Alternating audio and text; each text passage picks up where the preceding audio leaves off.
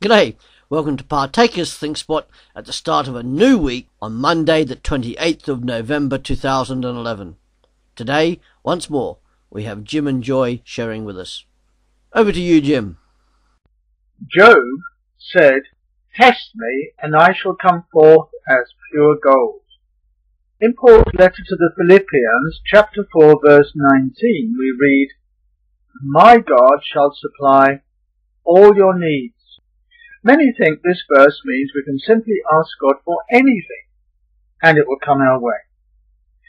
If you look at the verse in its correct setting, you will discover it is tied to a condition. Paul is commending the Christians at Philippi for their faithfulness in meeting others' needs, and their willingness to go without themselves in order that others are helped by their giving.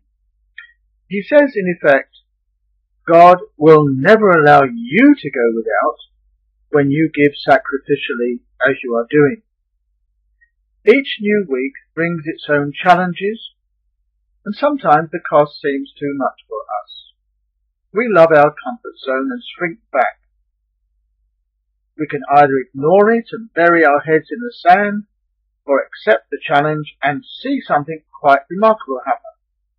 Maybe you are being challenged on your financial giving, either to your church or someone in need is on your heart and you're unsure of whether you should give to them.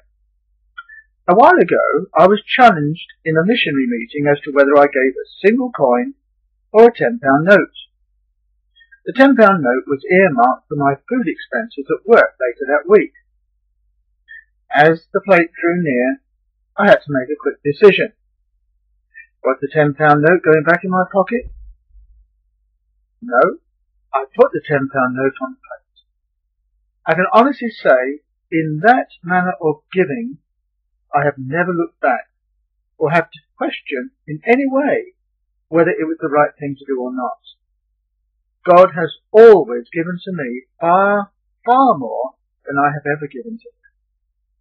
He promises to open the windows of heaven and pour out such blessings that we can never have enough space for. We'll find that passage of scripture in the book of Malachi, where he says those things. This week, it may not be money that God is testing you about. It may be the use of your God-given gifts, your time, or your hospitality. Notice I have used the word your time, your hospitality. Is anything our very own? Have we not given our very lives to Jesus Christ? If he is Lord of Lords, then he is Lord of our lives, which is his correct place.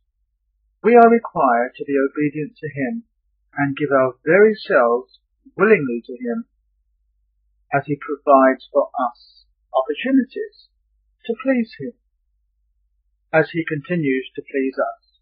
God does test us regularly over what we profess with our mouths to be. What would Jesus do? If you've read the book In His Steps by Charles Sheldon, there are several excellent examples of those who did walk under the lordship of Christ. They suffered gladly for Jesus and followed Christ unashamedly, counting not their own lives as their own, but following in Jesus' footsteps. You may remember the 5 martyrs in 1956, including Jim Elliot and Nate Sainty, are true heroes of mine who lost their lives in the Ecuadorian jungle to headhunters. They lost their lives, but they didn't lose the battle for the souls that were seeking to save. Their very widows went back into the jungle after them, seeking to win those men for Christ. And whereas their husbands had sacrificially given their lives, they gave the gospel message out to those tribespeople, and many in that tribe were gloriously saved. They were saved, and they went into full-time Christian work, some to be missionaries, some to be pastors. Many were saved because 5 young men sacrificially laid their lives on the altar for God. The widows followed the example of Christ and gave their lives in the service of those people in the jungle. My, weren't they tested, but they came forth as fine gold. What is God challenging you over this week? May God help you and me take the right path. Dear loving Heavenly Father, we are such weak vessels and at times feel so vulnerable to the temptations in this life, and sometimes feel we would rather settle for a lesser Christian life and experience and stay in your own private comfort zone. We do not like to be challenged and would rather be stay-at-home Christians, have a quiet life free from anxiety. We would rather someone else went to Africa and served you there. We would rather someone else answered the call to be a missionary in London or a minister in Soho. We may be called to wash others' feet, but would rather they wash ours. Forgive us for our withdrawal. Please give us courage and a fresh sight of Jesus as both our Saviour and example. He set his face like a flint towards Calvary. His view was on the cross and its victory over sin, death, and the devil. Some have suggested he stumbled in Gethsemane.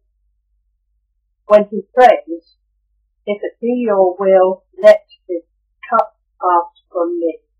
But then he regained his composure and strength from angels above, enabled him to continue and say, "Nevertheless, your will, my Father, be done.